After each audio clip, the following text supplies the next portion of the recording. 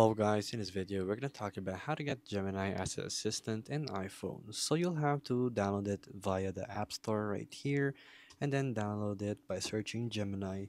So search up Gemini AI and then it's going to pop up and then you will have to install it in your phone.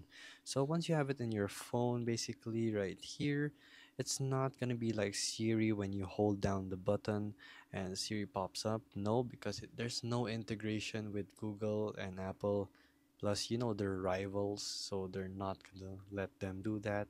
But as Gemini states that you can actually have it in a prompt in your keyboard, so unless it comes here in dictation settings, it doesn't in iOS 18.4, so it's not compatible. So you'll just have to manually open it right here in the application. So I mean, it's not heavy work. It's not like you're gonna die if you're gonna have to switch to the Gemini application. You just have to open it up and be the same thing.